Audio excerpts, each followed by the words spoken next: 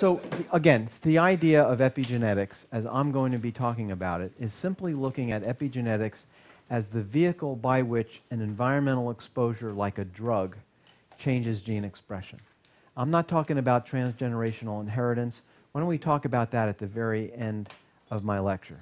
I'm not talking about that at all. I'm talking about the epigenetics that's going on in your brains as we speak, okay?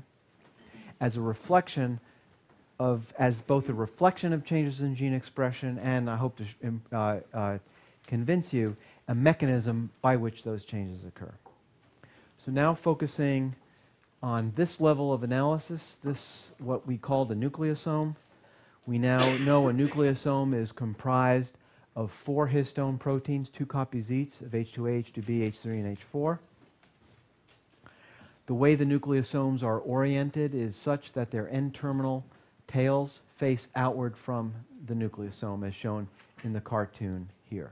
It's really, and when you look at the crystal structure of a nucleosome, it really is an amazing particle of life, because it really looks almost like this. You have a core of proteins, the DNA double helix wrapped around, almost 2 turns around the nucleosome, and the N-terminal tails facing outward. And we now know, through work by a large number of laboratories, that these N-terminal tails are chemically modified, post-translationally modified, in many ways. David Alice, who's a colleague at Rockefeller University, has coined some hokey terms, but I actually think they're quite useful. He calls them writers and erasers. So the enzymes that basically produce these modifications are the writers. The enzymes that take them away, remove them, are called erasers. Okay? And we now know that histones are modified in many, many ways. This shows now histone H3, the globular portion, the N-terminal tail, and shows only a small subset of the amino acids in the N-terminal tail of H3, which are chemically modified. For example, by phosphorylation, protein kinases would be a writer, protein phosphatases would be an eraser. Acetylation, where histone acetyltransferases are writers, HDACs, histone deacetylases are the erasers. Many sites undergoing acetylation. And by far the most diverse form of covalent modification is methylation of lysine or arginine residues on histone tails. I'm only showing the lysine residues here, where different enzyme machinery, different writers, different erasers are involved in controlling the methylation state of every single one of these methylated lysine residues. Okay? So for example, what you'll hear me talk about is H3K4 methylation, so that's lysine 4 methylation, which is controlled by histone methyltransferases, histone demethylases, specific for K4. I'll also talk a lot about, and this is a different color because when this occurs, it's generally associated with gene activation. When lysine 9, in contrast, is methylated by a whole different set of enzymatic machinery, it's mainly repressive for gene expression. Lysine 27 is another major site of repressive methylation. Deeper in, getting to the core of the histone protein, there are additional sites of histone methylation more associated with activation or of transcription or ongoing transcriptional activity. Putting together this kind of a scheme, which shows the spectrum, 2 ends of a broad spectrum of chromin and state between an area that's active, where gene expression is occurring, and an area that's inactive, where gene expression is not occurring, because the nucleosomes are condensed to such a degree that they don't have access to the nearby DNA. So what happens, according to the party line view, is that a transcription factor, in our case delta-phosphoryl-Krebs, would bind only to those spans of DNA that are already in some kind of a permissive state. It would be hard for them to bind here because the DNA is too bound up, too repressed. That's why delta-phosph-B wouldn't induce a liver gene in a brain cell. They would bind to their response elements in DNA and then recruit coactivators. Coactivators might include the hats, which acetylate these histone tails. Other forms of coactivators would be called chromatin remodeling proteins, examples of which are the SWI/SNF proteins. Chromatin remodelers are ATPase-containing protein complexes that provide the molecular motor to move a nucleosome along a strand of DNA while that strand of DNA is being transcribed into RNA. And then all told, and then there are some examples of histone methylation like H3K4, which are pro-activation as well. And all told, eventually the basal transcription complex containing RNA polymerase II is recruited to the gene to mediate transcription. In simpler systems, mainly yeast and stem cells, when people have studied this, about 200 proteins can be recruited to a single gene promoter in concert with activation of that gene. It's amazing. Okay? It's hard, no one has known what occurs in brain, although our data suggests very similar types of patterns, as one might expect. In contrast, in repressed chromatin, you see a very different state of chromatin where the nucleosomes are packed tightly together, mediated through repressors. The repressors would be HDACs, which remove the acetyl groups, certain forms of histone methyltransferases that add methyl groups to amino acid residues that are repressive, and then DNA methyltransferases that methylate DNA itself. The approach that my lab has taken, and we've been working on this for, yeah. General question. Sure. I've been reading somewhere that neurons express many genes, about half of the gene of the genome. Yeah. So does this mean that half of the genome is unpacked in neurons? Is this physically possible? Yeah, that's a great question. That's the number that I've seen as well, that roughly half of all genes are expressed in the brain. But I think what that doesn't take into consideration is the cellular heterogeneity of brain tissue, so that it's likely that any given nerve cell type or glial cell type is not expressing half of the genome, and rather is expressing a much smaller subset. There's no evidence that the state of chromatin is more permissive, expanded, less repressed in nerve cells than it is in other tissues. We've been at this now probably for about 7 or 8 years, so what I'll give you today is a progress report. The approach we've taken is a series of genome-wide assays, all focused on nucleus accumbens, to understand how chronic administration of cocaine or other drugs is altering the epigenome of the tissue. We would start out with genome-wide assessments of changes in gene expression, for example, identifying by use of DNA microarrays. More recently, we're using RNA-seq, simply stands for RNA sequence. You isolate RNA from a tissue, do a single-strand transcription into DNA, sequence the DNA. It's much more complete, much more quantitative. You also capture microRNAs and non-coding RNAs, which are missed by DNA microarrays. So, for example, with respect to genes, we can identify a subset of genes whose mRNAs are induced in nucleus accumbens after chronic cocaine. Oh, I should also say, when we started out, we totally used the simplest system available to us, which was injecting a mouse once daily for 7 days with cocaine and looking 24 hours later. There's no way we could have been doing this on self-administration tissue.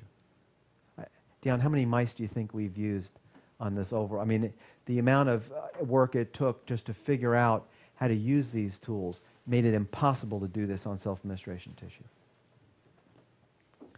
And then we would overlay on top of these, this gene expression information, genome-wide information on the state of chromatin. We would start out using ChIP-ChIP and more recently ChIP-seq. So the first ChIP in both cases stands for chromatin immunoprecipitation. Take a tissue, you lightly fix it to cross-link the DNA to nearby proteins, histones and other proteins, fragment the DNA, and immunoprecipitate it with an antibody, say to an acetylated histone, delta phos B, or whatever. In the immunoprecipitate then is only those segments of the DNA, of the genome, that were bound by that protein in vivo, and we can, in the case of a ChIP, analyze the DNA by using a promoter chip. Okay, that's a chip that would be spotted only with promoter regions of all genes, or more recently with sequencing, which is far more complete, because we know a lot of the chromatin regulation occurs not in promoter regions, but throughout genes and outside of genes as well. So, for example, for a gene that's induced in nucleus accumbens by cocaine, we'd expect that to be associated with an increase in some permissive adaptations or a decrease in some repressive adaptations, or both. And then we would overlay that with CHIP or ChIP-seq for transcription factors of interest. I say that this is a progress report, and I mean it very seriously. If you take one dose of cocaine, one time point, one brain region, and analyze everything that's listed on this slide, it's about 1 terabyte of sequencing data. Okay? So we are drowning in data, and a lot of what we do is working hard to understand how to optimally mine it. So what I'll tell you today is really very much a progress report. Now, I think it's still the right approach to take because, first, from a technical experimental point of view, any of you who've done microarray or RNA-seq experiments know that the replicability, even within the same lab, from experiment to experiment, is pretty bad. If you look across the literature and compare gene lists that people have gotten from the use of Illumina or Affymetric gene expression microarrays, same cocaine paradigm, same brain region, the overlap might be 10%. So that's pretty bad. Our hypothesis is that by overlaying these different data sets and perhaps allowing a bit more false positive discovery in each set, but overlapping them to limit false negative discovery, we can obtain a gene list in which we'd have greater confidence. And of course, at the same time, inherent in the data is a vast amount of information of the mechanisms underlying that gene's regulation. Okay. So one of the first things that the field found, and this is going back about 8 years ago now, is that when you give an animal cocaine, or an animal takes cocaine itself, there are global increases in many of these chromatin marks. Totally surprising for the field. That's taking a nucleus accumbens and by Western blot or immunohistochemistry looking at levels of acetylated histones, not looking at gene-specific effects. And this list gives you examples of some of the genome-wide changes that people have found. After chronic cocaine, there's clearly an increase in histone acetylation. We think it's more respective for H3 than H4, but both have been reported. We think part of that is mediated through regulation of specific HDACs. Ian Mays in the lab showed that there's a decrease in the form of repressive histone lysine methylation, which I'll be talking about a lot in the remaining minutes. Specifically H3K9, ME2, and ME3. I should test you on my code. Do you all know what I mean by that now? So that means like dimethylation of lysine 9 of histone H3, okay? And we think that that downregulation is mediated through repression of the enzyme G9A that catalyzes that particular mark. So G9A is an H3K9ME2 histone methyltransferase. And interestingly, there's no change in other major sites of methylation. There's also changes in DNA methylation, and there are two forms of DNA methylation. And has anybody talked about this week? So there's 5-methylcytosine, that's the traditional form of methylating cytosine nucleotides in a strand of DNA. More recently, Nat Heinz and others have shown that there's a chemical modification to 5-methylcytosine, from 5-methylcytosine to 5-hydroxymethylcytosine, perhaps en route to demethylation of that cytosine. And what folks in the lab, Quincy LaPlante, more recently John Feng in the lab, have shown is downregulation of this DNA methyltransferase that catalyzes 5-methylcytosine and a TET1 protein, this is a DNA repair enzyme, that is important in converting 5-methylcytosine to 5-hydroxymethylcytosine. And we know that many other types of adaptations occur as well at a global level. One of Deanne's project, I don't know if you've had a chance to talk about that, but Deanne has done beautiful work showing cocaine regulation of arginine methylation of histone proteins.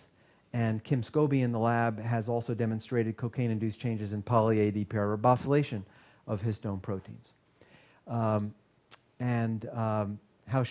Sun in the lab has demonstrated a role for many chromatin remodeling proteins like those Y-SNF factors and related family members. And what's interesting is if you step back from all this work, is that in each case, the change that chronic cocaine has been shown to induce would be expected to be permissive for gene expression. It's interesting, because that's not the case in our chronic stress models. We've also seen a whole series of global changes, but they don't all fit either pro-depression or anti-depression. Okay? But with cocaine, they're all in the same direction. So that's just an observation. For example, increase in histone acetylation, decrease in repressive histone methylation, a decrease in methyl cytosine, and so on, all would be expected to be permissive for gene expression. And before I get into gene-specific phenomena, I'd like to tell you about a brief finding that Ian Mays made with Jian Feng on one particular global histone modification, which provides perhaps some insight into how cocaine, through the regulation of these global effects, not gene-specific, but global effects, are reorganizing the genome within nucleus accumbens nerve cells. Okay, so here's an example where Ian found a decrease in levels of this repressive histone mark, H3K9ME3, trimethylation lysine 9 of H3. There's a rather dramatic decrease after chronic cocaine administration. Also occurs with cocaine self-administration, by the way. And it was particularly surprising because, as I'll show you, H3K9ME3 is thought of as a marker of heterochromatin. Heterochromatin is that highly inhibited, condensed, silent chromatin. Okay? So why would cocaine be producing a change in silent, at this mark in silent chromatin unrelated to genes? Right? It's kind of weird. But what Ian found is that indeed it does seem to be occurring. Using other markers of heterochromatin, for example, HP1, which stands for heterochromatin protein 1, Ian was able to show by immunohistochemistry a reduction in the intensity of staining of nucleus accumbens medium spiny neurons in this mark. And I should say this is occurring in nucleus accumbens medium spiny neurons, not in dorsal striatum, for example, other parts of the brain. So we know it's neuronal. It's not glial, and we know it's selective for nucleus accumbens. And one of the ideas that we had was that since heterochromatin is the tightly compacted portion of the genome, that if the amount of heterochromatin decreased, then the amount of opened or permissive chromatin would increase. And associated with that might be a change in nuclear volume. That's been seen during development or in cell culture. As cells differentiate, the size of their nucleus actually increases and decreases. But it's only been shown in cell culture or developmental models. But lo and behold, here's an adult mouse treated chronically with cocaine, and there's an actual increase in its nuclear volume, selective for medium spiny neurons in nucleus accumbens. And then using ChIP-seq, we can get some insight into what this type of regulation might mean. What's shown in the pie charts is the distribution of this H3K9ME3 mark across the genome. So you see here are genes. Gene deserts means they don't have genes. And other intergenic regions, meaning other DNA, may be regulatory, but no coding genes present. And you can see, as people had shown in peripheral tissues, basically cultured cells and stem cells, that there is a predominance of this mark outside of genes. And the distribution is not altered by cocaine. And if you look at specific areas of the genome that show a cocaine-induced decrease in this mark, we found the most profound decreases in what are called repetitive elements. Repetitive elements are regions of the genome that do not express genes, do not encode genes, but some of them express what are called retrotransposons. Have you guys heard of that? So these are segments of genes that are expressed into RNAs, and the RNAs can then be reincorporated into other sites of the genome where they can disrupt functions of genes. And what we predicted is that, in fact, as a basis of decreasing the binding, so we predicted by ChIP-seq a decrease in binding of this repressive mark at repetitive elements. We then looked at several specific repetitive elements from our ChIP-seq data. We're able to validate most of them. Most of them show a decrease, cocaine-induced decrease in this repressive mark, although a couple show an increase, interestingly enough. And actually, we found the similar, if this repressive mark is decreased, we'd expect an increased expression of these repetitive elements, and in fact, we found that by PCR.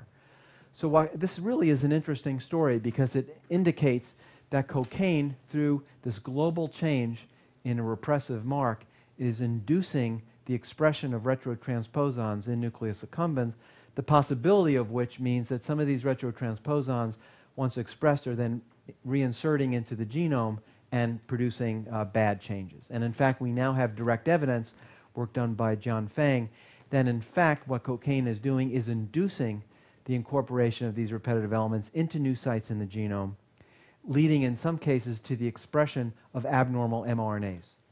So an abnormal mRNA would be mRNA from a gene, and all of a sudden seeing a repetitive element stuck in somewhere in that gene, disrupting the ability of that mRNA to be expressed into protein.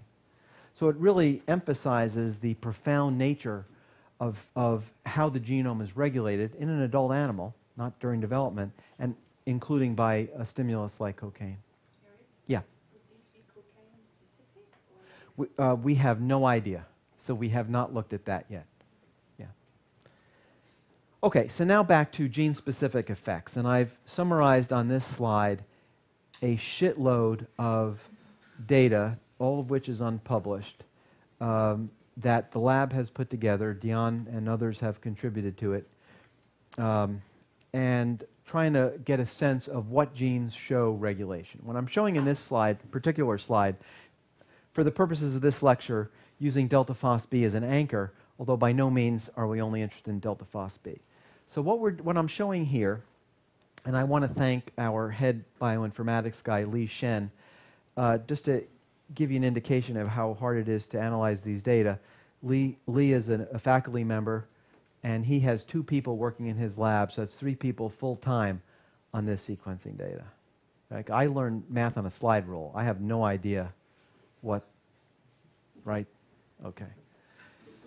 So, so what we have found is the following. So we find a set of genes, ChIP-seq, ChIP-seq.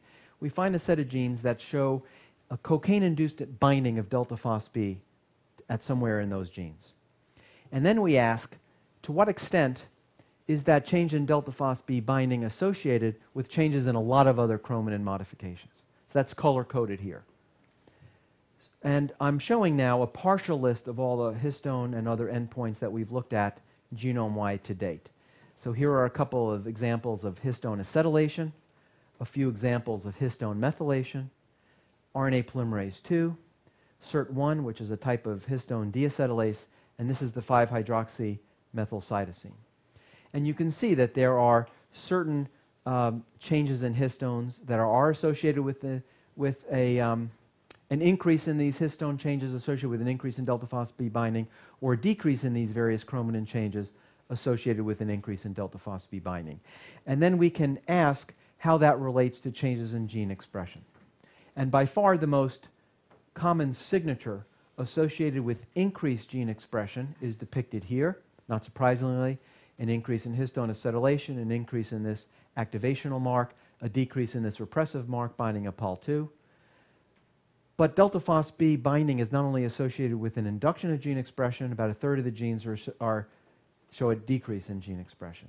And when delta phos-B binding is associated with a decrease in gene expression, we see a different signature, an increase in this repressive mark, and a reduction in Pol2.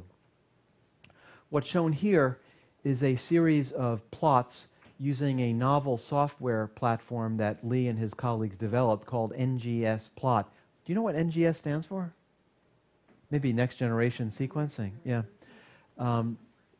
That basically shows the distribution of various marks across genes genome-wide, starting at the transcription start site, the transcription end site, gene body, and then regulatory regions 5' and 3'. And the patterns make sense, that there are certain marks like histone acetylation and this H3K4 methylation highly enriched at promoters. Other marks like H3K36 trimethylation builds through the gene body. That mark is important in elongation of transcription. And still other marks, like this H3K9ME2 that I'm going to be talking about a lot, shows a very uniform pattern across all genes. It's not promoter enriched, despite the fact that it seems to be very important in controlling levels of gene expression. Finally, what we found is that although many genes show an enrichment of delta phos-B binding, after all, we see a 2 to 3-fold induction of delta phos-B in nucleus accumbens neurons, it's not surprising that there are hundreds of genes that show an increase in delta phos-B binding. A smaller subset actually show a decrease in delta phos-B binding, which I think highlights some of the complexities of chromatin regulation that I'll get back to. Okay. And one of the advantages of the chromatin analyses that I haven't talked about yet is that the identification of these chromatin signatures makes it possible not only to understand mechanisms of changes in steady-state gene expression, but also genes that are scarred, genes whose levels of expression are normal, but are somehow scarred at the chromatin level, so when they're next given cocaine or another stimulus, they respond abnormally. Okay.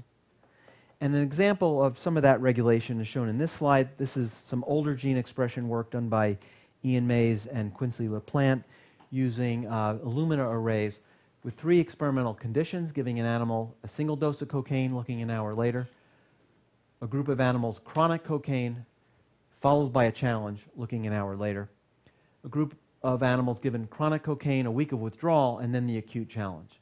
And you can see 100 or so genes that are induced in nucleus accumbens after a single dose of cocaine, several of which are no longer induced after chronic exposure. So those would be genes that are desensitized by cocaine. Even more striking are the genes that are not induced acutely, but that are induced in animals that are pre-treated with cocaine.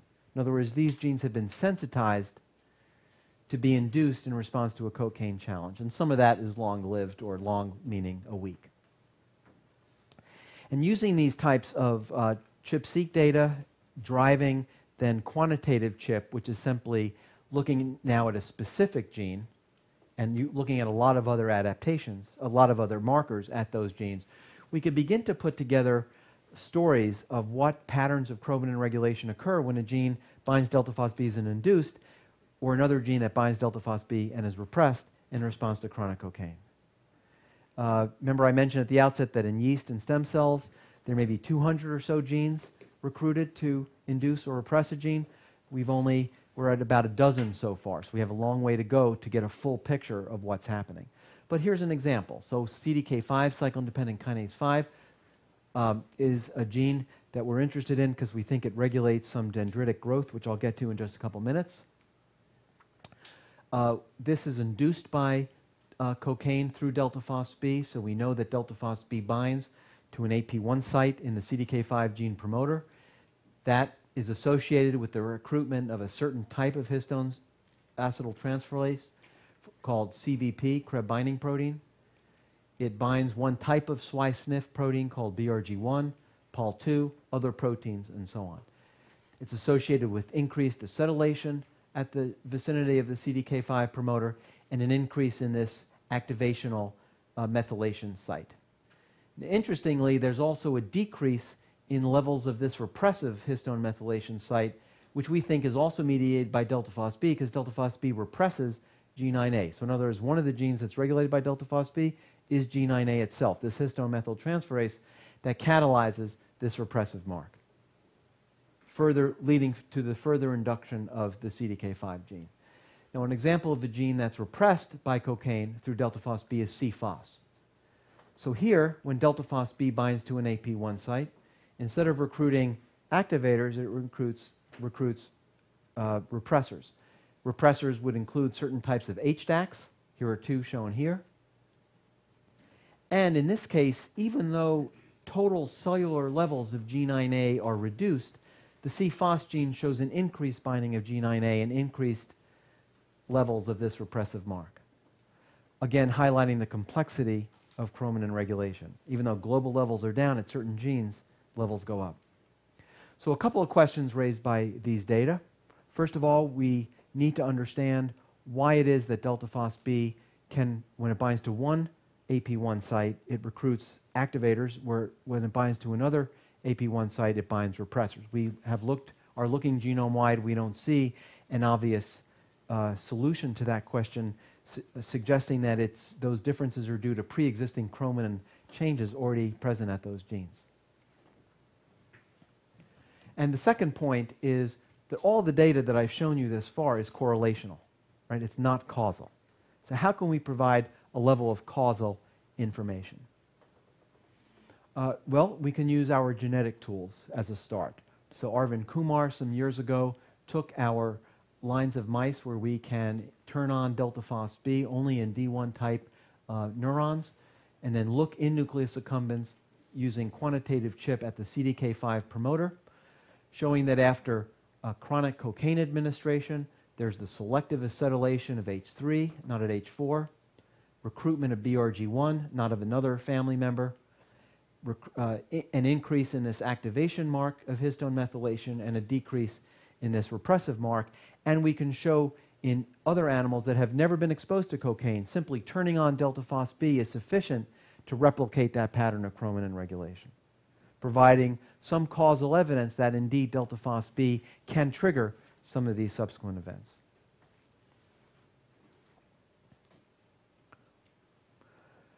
Now, what might be obvious is that there is this reciprocal relationship between levels of this repressive mechanism and delta phos-B. And what I have alluded to already is that delta phos-B and G9A can each negatively regulate the other. I've already mentioned that delta phos-B represses G9A gene expression, and conversely, we've shown in several systems that levels of binding of this repressive mark to the phos-B gene is inversely correlated with delta phos-B expression, as might be expected. Now, how can we provide causal connections between these two proteins? Well, what we've done is, for example, we can overexpress G9A only in nucleus accumbens. We can knock it out solely from nucleus accumbens neurons, showing reciprocal regulation of delta phos-B. But the problem is that when we manipulate an enzyme like G9A, we're affecting H3K9ME2 binding, not only at the phos-B gene, but at hundreds of other genes. And the question is it possible to come up with a better level of proof? Can we experimentally target a single type of chromatin modification to a single gene in nucleus accumbens neurons in vivo? And we think we can. So this is recent work done by Liz Heller in the lab, where she's taken what are called zinc finger proteins. Zinc fingers are moieties that are used by many transcription factors. And it's possible to prepare synthetic zinc fingers in the laboratory. What Liz did in collaborating with Sigma, which has proprietary information to predict types of zinc fingers that might bind to a particular gene, is what Liz did was to take 64 synthetic zinc finger proteins and analyze them for their ability to regulate phos-B expression in cell culture.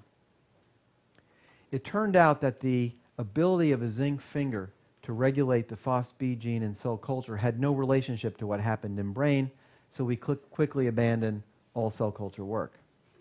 So instead what Liz did was to take a series of zinc fingers, and you can imagine the amount of work this entails, about 20 zinc fingers, link them, make a fusion protein essentially between a zinc finger and P65. P65 is a subunit of the NF-kappa B transcription factor that promotes recruitment of histone acetyltransferases and activates gene expression. Alternatively, she took the zinc fingers and fused them to G9A, the catalytic moiety of G9A, this histone methyltransferase. So now she has a zinc finger protein, all DNA, not protein. She has the zinc finger protein linked to either P65 or P50, incorporated each one of those into a different herpes vector with the help of our friend and colleague Rachel Nevy, without whom we could not do any of this work. Rachel's at MIT. And then Liz proceeded to overexpress each of these proteins independently in vivo. And she found several zinc fingers, when coupled to these functional domains, produce the expected result. Some of the data are shown here. So here's a zinc finger protein, one particular zinc finger protein that's coupled in one case to P65, in another case to G9A. And we can show that when the zinc finger is coupled to P65, it activates the FosB gene and induces FosB, delta FosB mRNA in nucleus accumbens. When the same zinc finger is fused to G9A, we see repression. We believe that this is due to chromatin mechanisms, because we can show that these changes are associated with an increase in histone acetylation in this case and an increase in H3K9Me2 in this case.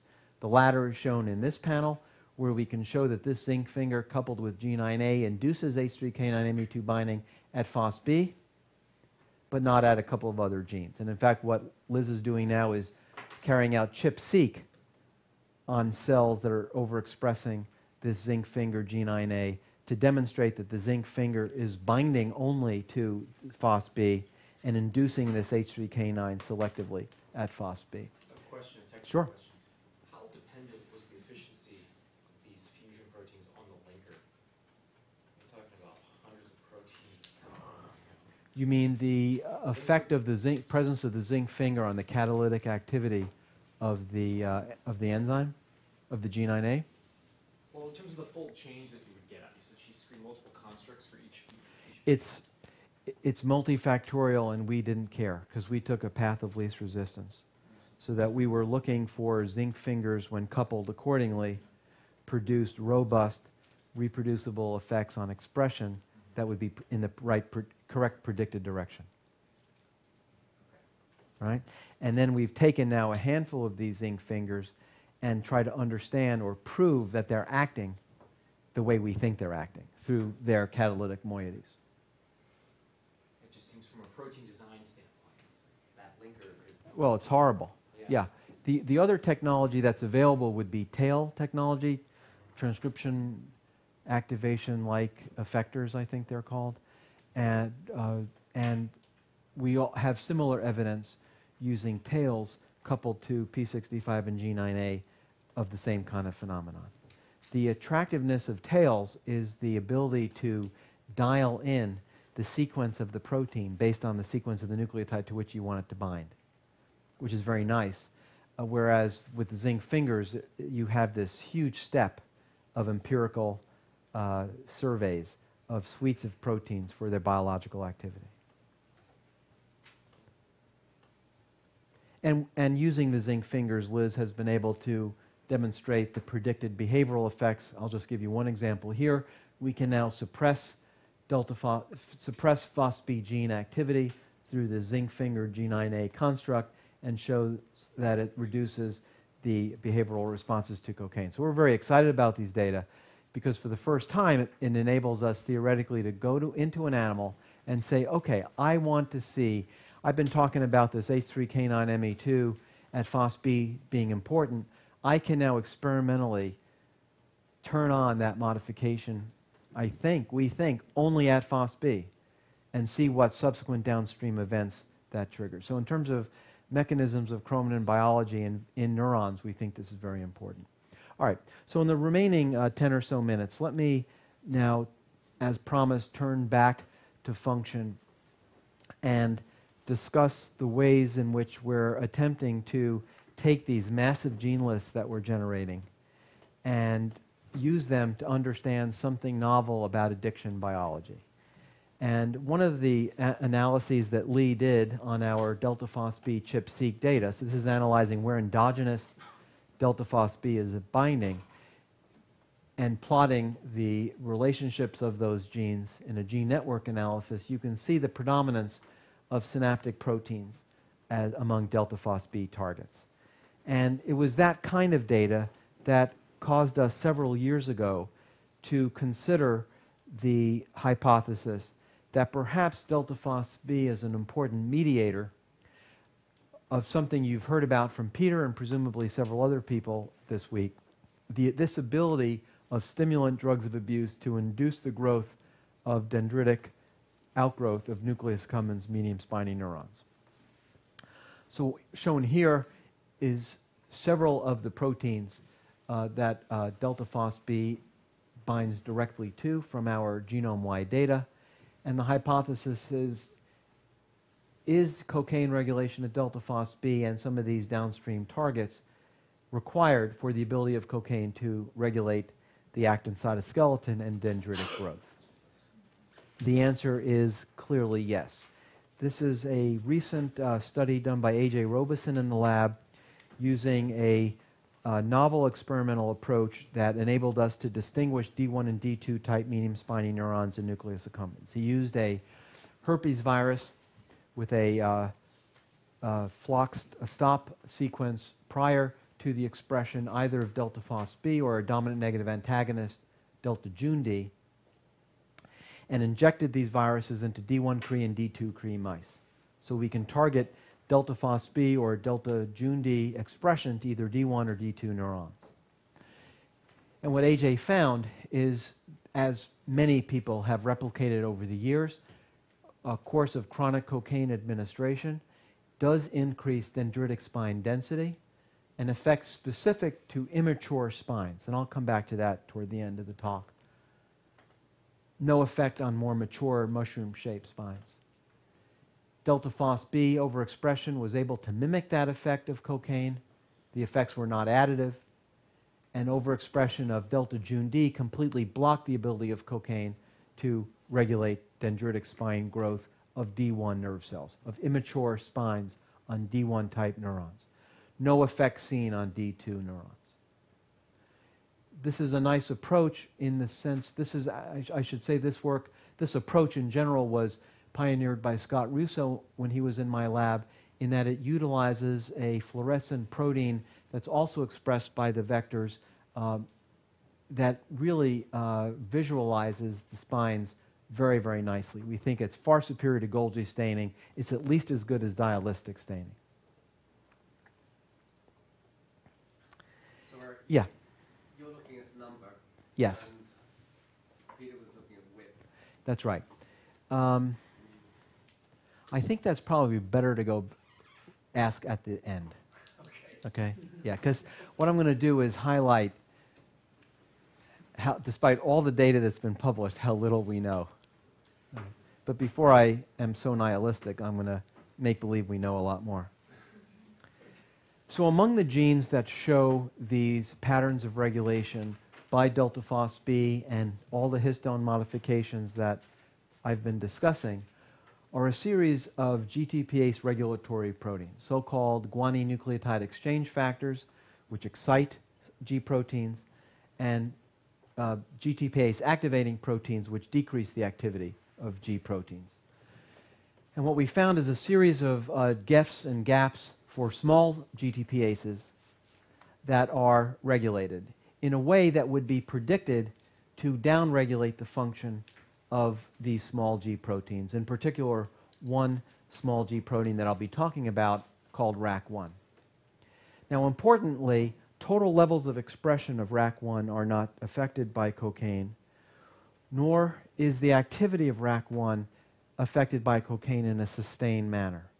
Rather, this is work done by David Dietz in the lab, what David found is that prior chronic cocaine exposure makes the cell able to adapt to a subsequent cocaine challenge with a very transient decrease in RAC1 activity only, which we feel is poised by transcriptional regulation of these proteins, but what signal connects a cocaine challenge to the activity of these proteins remains unknown.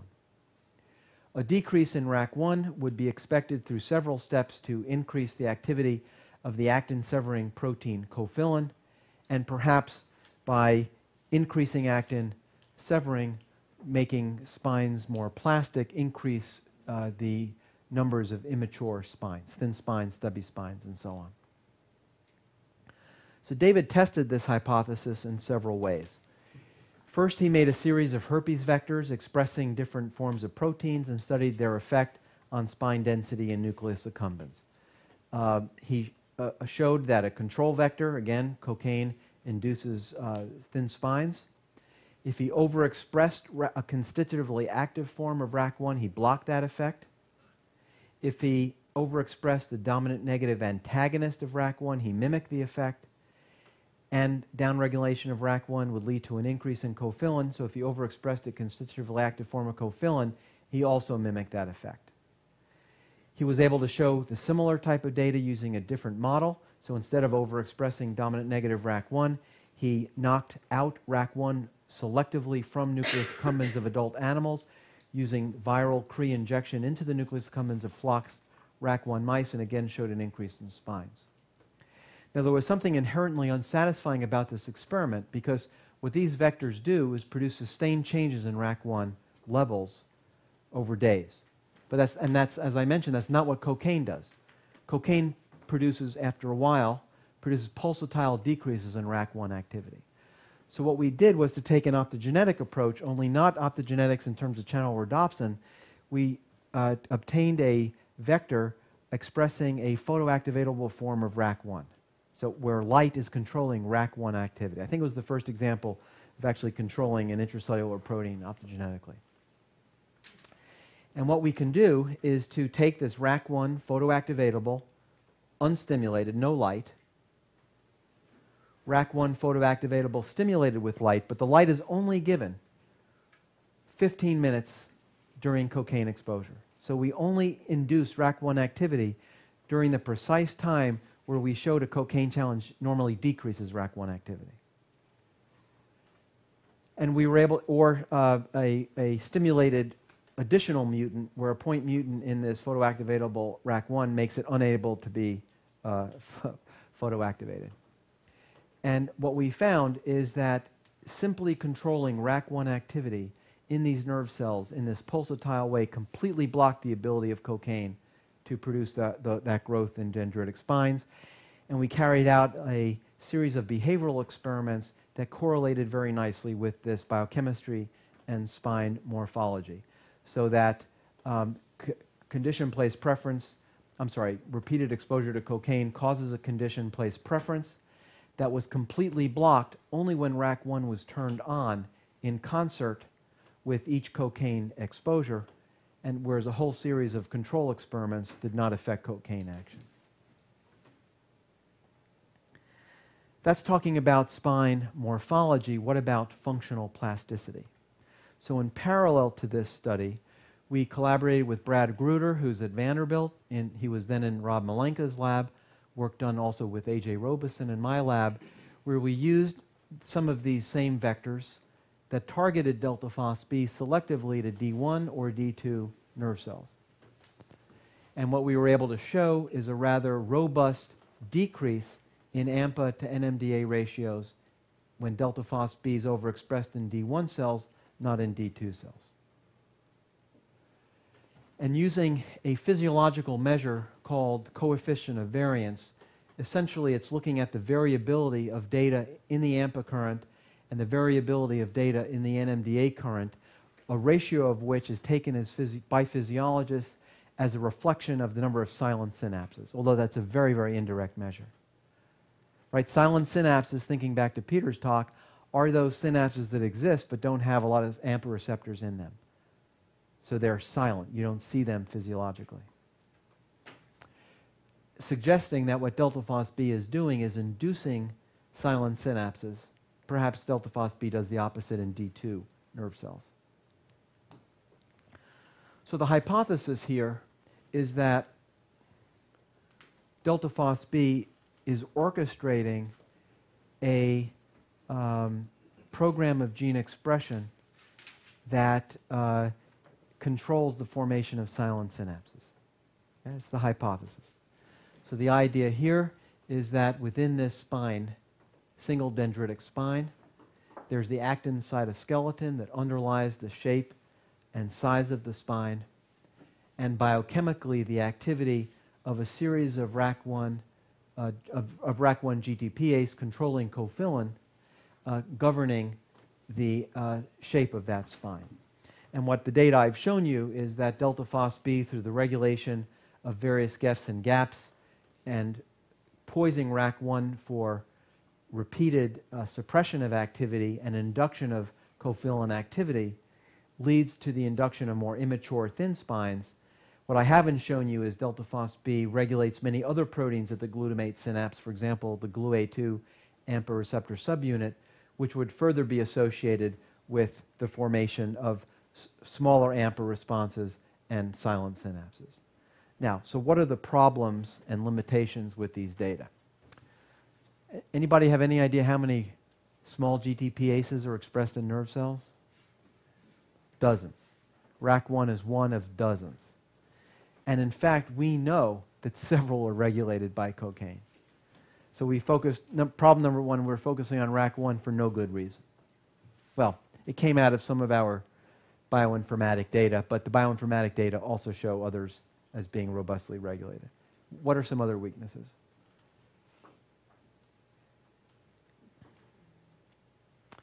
We have no idea whether this is occurring in D1 or D2 cells. We do not now have the capability to study a molecular intervention on spine growth at a D1 and D2 specific manner. We're working on developing the technology that would make that possible, but we don't have that, did not have that at the time this came out. Okay, so we don't know D1, D2. Any other possibilities? There's probably hundreds. Well, there, yeah, okay. This is all done with 7 daily doses of cocaine. This is what I call the dumbass approach to drug abuse, which my lab proudly embraces. 7 doses of cocaine looking 24 hours later. Okay? So we have no idea what happens. Peter was talking about the importance of that 3-week period of withdrawal. We have no idea what's happening during that time. And we have no idea what's happening in drug self-administration models. So that's a highlight of some of the weaknesses. And then the one question that you raised, Chris, is what happens to the size of the postsynaptic density, which would require EM analysis really to do that correctly. So the experiment to do would be to take animals, a mouse that's self-administering cocaine. You have to use mice because you need the genetic tools made available in mouse. How many laboratories do mouse self-administration? Do you have any idea? Maybe 5. Okay. We're going to need a shitload of mice that self-administer cocaine to do this, but that's okay. Get mice to self-administer cocaine, analyze them right after they come out of the self-administering boxes, maybe an hour later, a day later, a week later, a month later, okay? So lots of time points. Do this in genetically modified animals that enable us to look specifically at D1 and D2 nerve cells and use a whole sort of viral tools that will probe these different proteins and their function in that state. Personally, I think that that's what needs to be done in the field. We're going to try to take that on, but I want to indicate, so as you look at the literature, if you ever are inclined to, at spine regulation by cocaine, you're going to see data that don't make any sense. But if you look in detail, everybody is looking at a different time after cocaine, a different type of administration paradigm, controlling or not controlling for D1 cells, controlling or not controlling from NA nucleus accumbens core versus shell, and so on. Okay? Okay. So then finally, and this is my last data slide, is the need to relate this morphology, the structural plasticity and the functional plasticity back to behavior. So this is the type of an experiment that we and others are gearing up to do, people like Anto Bonci, Christian Luescher, Garrett Stuber, and many others now. This is not the slide I meant.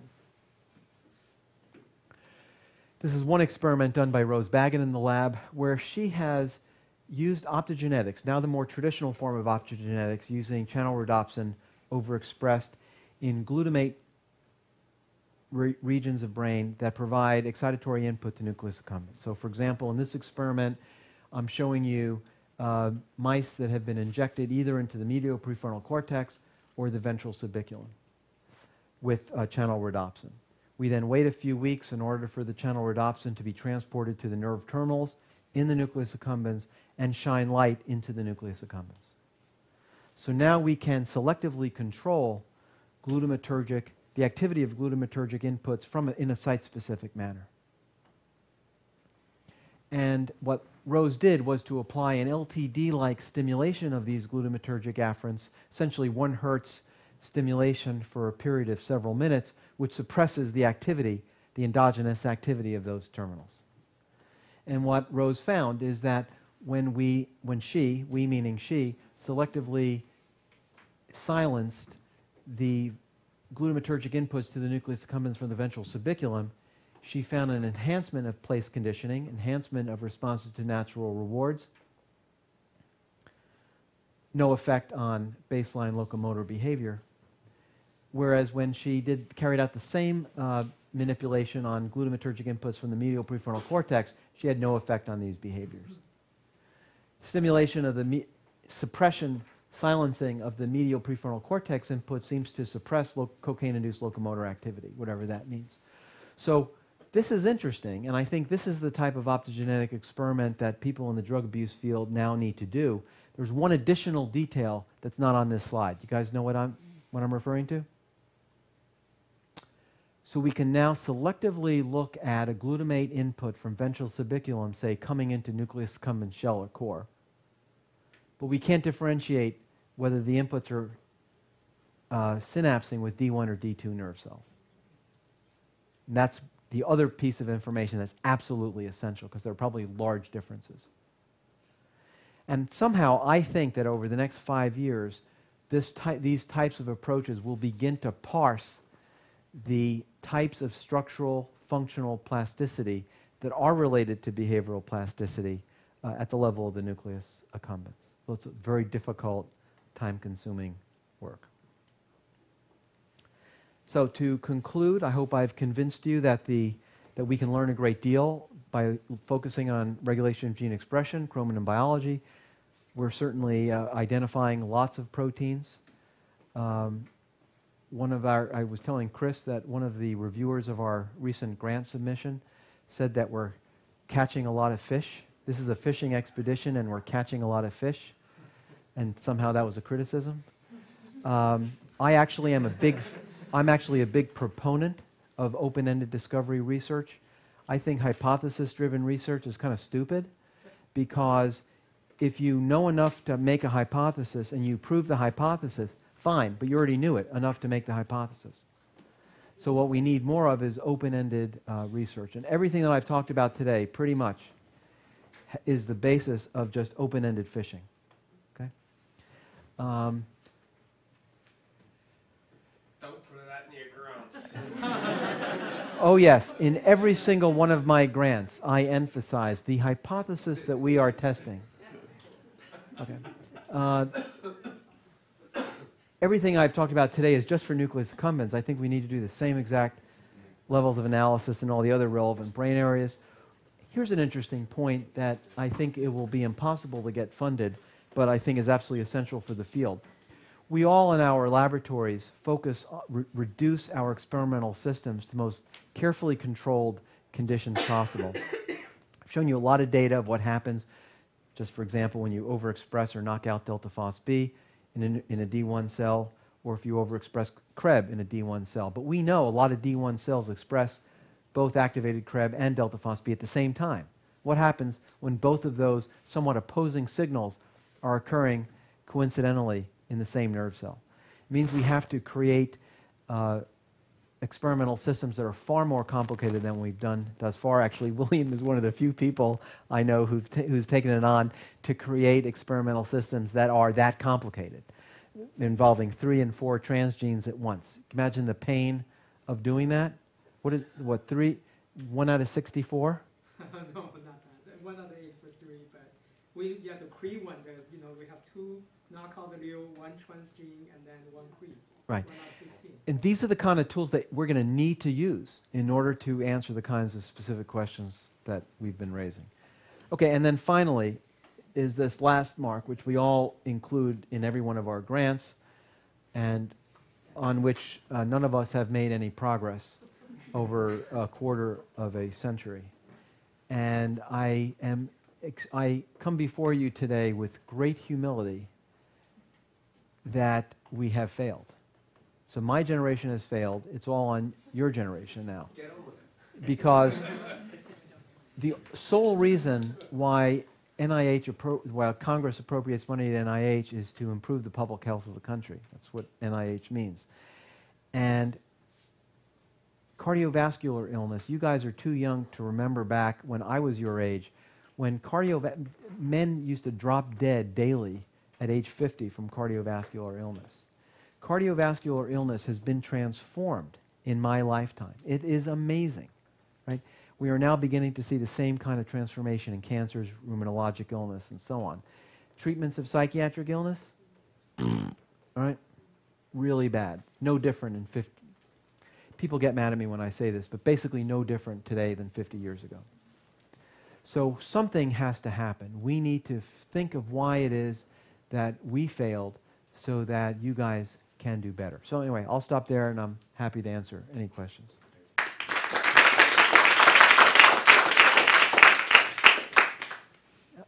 And with a picture of my hometown. So I like this picture because this is Central Park, this is Mount Sinai.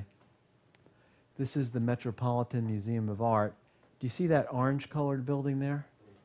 That's where I live. Okay.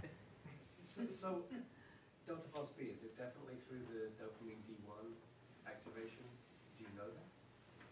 Yes, because we can demonstrate blockade of delta phos B induction with giving a D1 antagonist. Okay. So dopamine's released on the versive signal as well. Yes. So And do you get delta phos B? yes, so in several chronic stress paradigms, we've seen an induction of delta phos B, as you'd expect. And that occurs selectively in D1 type nerve cells, but it only occurs in mice that are resilient to stress. It does not occur in mice that are not resilient to stress. And so we think that delta phos B is induced in response to stress, but there's more of an individual variability involved. And those animals that show that response are inherently more resilient. They're more resistant to the bad effects of stress.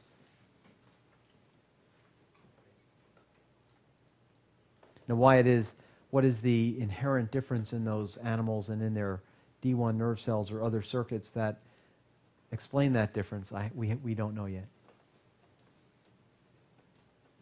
I was just going to ask, I remember in one of your schematics you had delta phos B looking like it was regulating GLUA2. Yes. But, was that speculative or is it new? No, we've published several papers showing that when delta phos B is induced in D1 nerve cells, the effect is to induce the GLUA2 subunit. So again, that is interesting in terms of affecting the stoichiometry of AMPA receptors in nucleus accumbens D1 type neurons, probably related to the issue of spine head size, silent synapses, and so on, but exactly how and creating those specific links remains unknown. Yeah. So going along with those postsynaptic functional changes and the ratio of the spine head size, to kind of bridge the gap between that and behavior, some people are running the LTP and LTD experiments, and I'm wondering if in your behavioral or in your cocaine administration paradigm, and if you see any changes in that sense, or what's the function of these spine changes you think in your hands, and then are there also changes in, say, FI curves, input-output, intrinsic excitability, which you alluded to at the beginning. Right. And obviously you want to know that in a pathway-specific manner. Right. So I would say that is a body of work that needs to be done. Lots of labs have reported LTD or LTP-like effects of cocaine at nucleus accumbens synapses. But again, if you look at the whole literature, it's very messy. Right. Some people report a more LTD-like effect, others an LTP-like effect. And I think the variables are exactly the ones we've been talking about. People look different times after the last dose of cocaine. People don't differentiate between D1 and D2 cells or between even specific glutamatergic inputs to those cells. And there's a little bit of data coming out from Lucher's lab and Bonchi's lab, although interestingly the two labs disagree, that perhaps some of that synaptic plasticity is likely specific to one input pathway or another.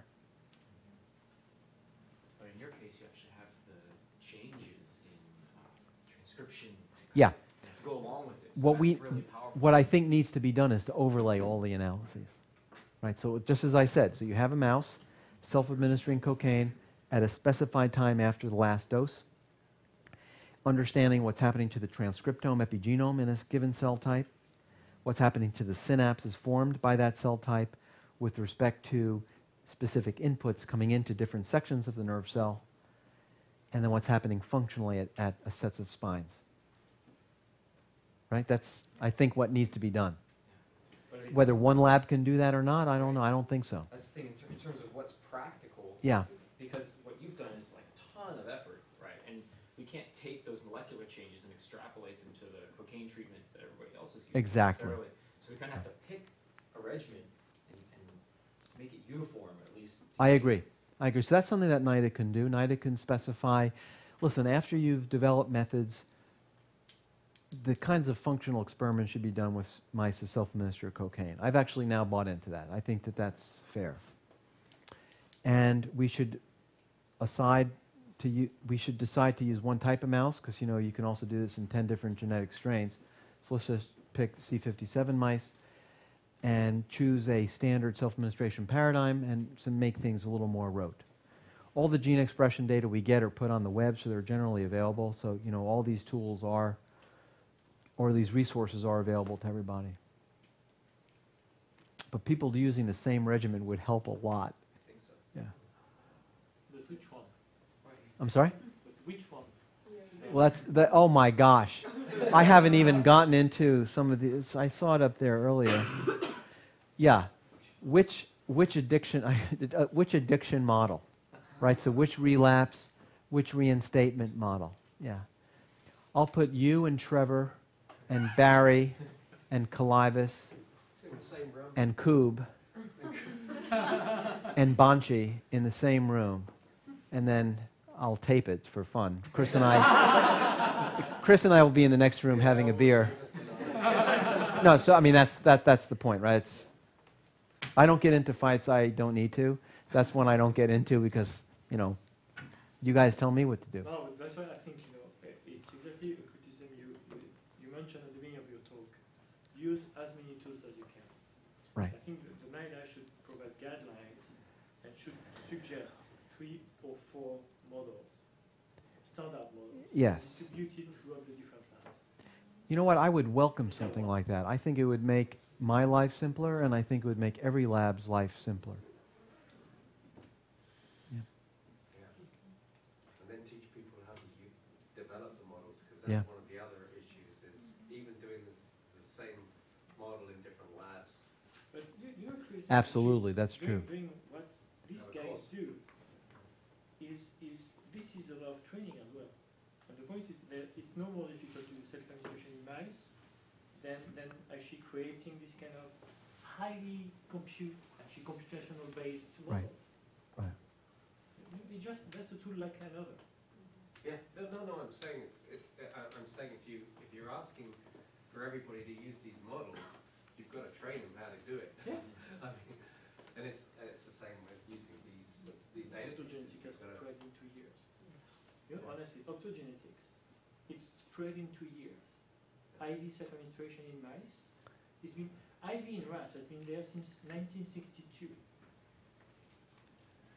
And there aren't that many labs to do it. So David, Mice has been there for so 30 do you years. do self-administration in mice? I did. You do? Actually, I went to Bridget's lab and Okay, studied good. it. I did Good, it there- with Veronique. There are so few labs that do that. But in fact, when David came and actually trained Paul, and we started in mice, and then I realized that we would have in our group to dedicate full-time students, days and nights, to do that, and Right. they would do nothing else. So then you have to make a choice, right? Mm-hmm. So, are you going to transform your lab in a self-administration lab, Right. or are you going to keep on having integrated approaches as you usually have? So that's Yeah. a strategic decision. It's still demanding, right? It is doable, but very demanding. Ask Eric. It's been 2 years I'm producing rats, not even mice, to address the question we designed together. Right. 2 years. Yeah. And we do that every day, 7 days a week. Yeah. Yeah, I mean, some of the self-administration paradigms themselves are so long-lived, take a long time, months for the same rat or mouse. It almost becomes a clinical study.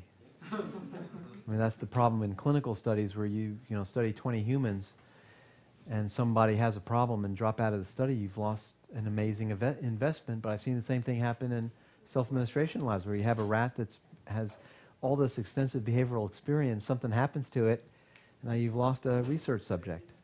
You're telling me the other.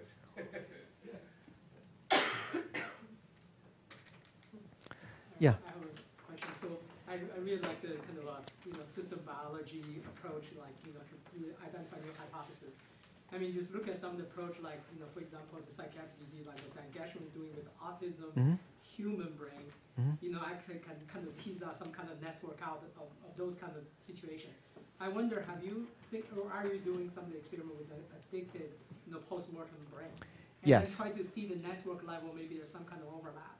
Yes, so that is something that we've done as an effort to try to make more progress in understanding and treating human addiction. We've now embarked on rather large studies on human addicts and carrying out the same kind of genome-wide studies on human addicts. The challenge is even greater than for mice. So for example, for mice, if we wanted to do RNA-seq on 2 simple conditions, control, cocaine addicted, right? That's not so bad. We take 20 or so mice that are self-administering cocaine at one time point. We'd pool nucleus accumbens tissue from 6 or 7 mice and have a triplicate analysis, okay? Now you take 20 human cocaine addicts. You can't pool the tissue. Every person's different with their own personal history, so you really need to do RNA-seq on every single human. And we know from clinical studies that an N of 20 is nothing. So that about $1,000 a pop per RNA-seq. So you can figure out the math, and that's one brain area. So you get a sense of what's involved. I think that's what we have to do, but it's, the obstacles are quite large. And the RNA kind of suck. Well, the RNA, yep. The only thing worse than doing it would be doing it on tissue where the RNA isn't good. Right, yeah, because then, But there's grades of good as well. Yeah, so you're doing it, the experiment I talk to people in my lab about is take a group of mice, kill them in every different way, leave them on your bench for different amounts of time, and then the next day cut out their brains and study them. Right? That's what human postmortem tissue is. Yeah. Not very pretty. No, I agree. Thank you very much. So.